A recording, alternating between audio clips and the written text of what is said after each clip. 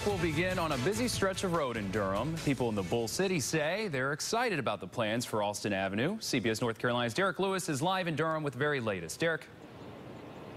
Yes, Sean, I am at the Alston Avenue exit off Durham Freeway right by the BP gas station. And as you can see, traffic is already backed up here. This is where this project is going to start, and it's going to go about a mile down to Holloway Street.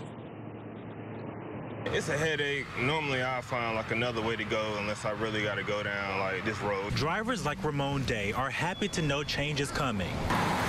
As soon as August 29th, construction could start on Alston Avenue. Crews will widen the street to 4 lanes, which drivers say is needed. Just a more easy flow of traffic. Things go a little bit more better. In addition to more lanes, the $39 million project will include road improvements such as medians and more sidewalks for pedestrians.